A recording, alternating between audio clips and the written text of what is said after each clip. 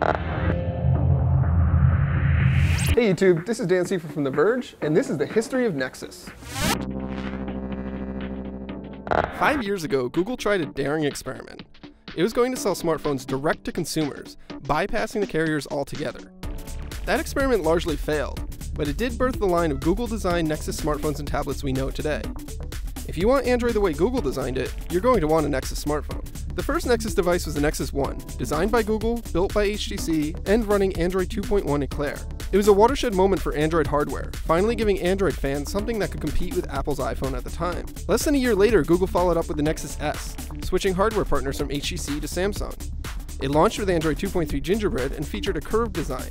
Then, in late 2011, the Galaxy Nexus came along, with an even more dramatically curved design and Android 4.0 ice cream sandwich in tow. The Galaxy Nexus was the first Nexus phone with LTE, though you had to buy the poorly supported Verizon version to get that.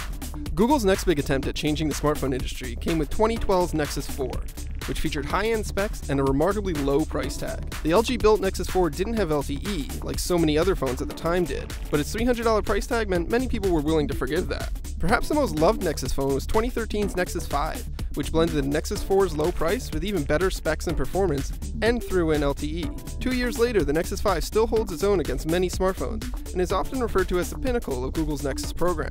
Then in 2014, Google took a different approach. It went big.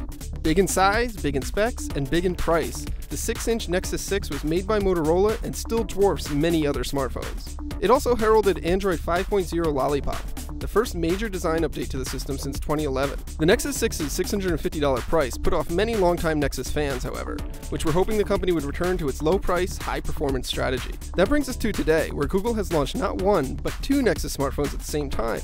The Nexus 5X is a spiritual successor to the Nexus 5. It's built by LG, has a smaller display, and is priced under $400. The Huawei-made Nexus 6P is like the Nexus 6. Big, brawny, powerful, and priced higher. Both run Android 6.0 Marshmallow and will be considered the flagships of the Android world for the foreseeable future. Google didn't kill the carriers with the Nexus program. They're still alive and well. But it did create something for the fans, the diehards, the Android nerds that want the best with no compromises.